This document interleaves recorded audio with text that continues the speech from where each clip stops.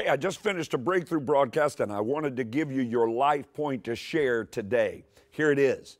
A breakthrough is the advanced knowledge of God that will propel you through every line of Satan's defense.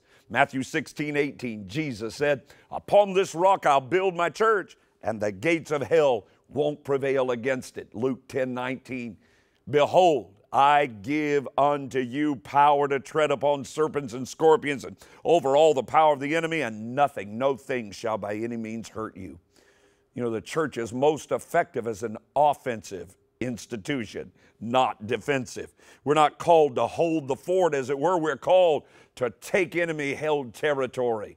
We already have victory through faith in the resurrected Lord of glory. We just need to demonstrate His victory everywhere we go today. So I hope you'll do that. Now remember to share today's quote with all your Facebook friends. Here it is again. A breakthrough is the advanced knowledge of God that will propel you through every line of Satan's defense.